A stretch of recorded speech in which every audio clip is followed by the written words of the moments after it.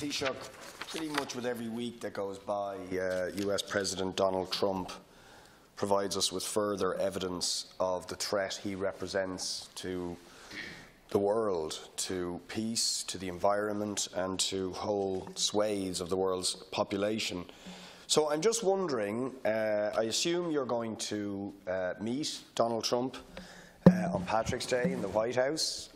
Personally, I would prefer that you didn't and made it clear why you won't. But I just wonder, have you any thoughts about what you're going to say?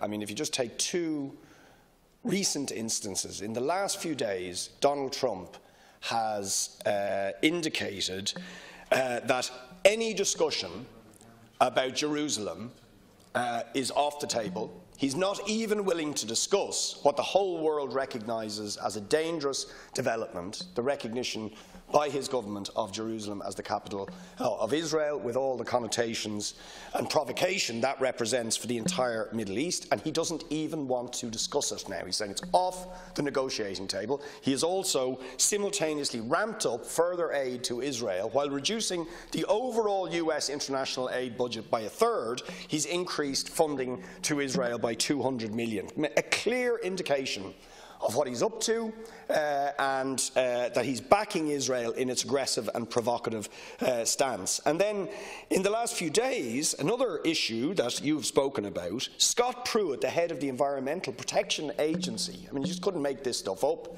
has said in the last few days that global warming is actually a good thing, that it may be beneficial for humanity. Trump recently tweeted that they need more global warming in the United States. Yeah, I mean, the guy is mad, and he's got mad people in his government, but the madness is threatening the peace in the Middle East and the global environment. And I just wonder, you know, how are you going to make a statement against these sort of crazy policies? Yeah, in relation to President Trump, no preparations or plans have been made with respect to a visit to Ireland by President Trump.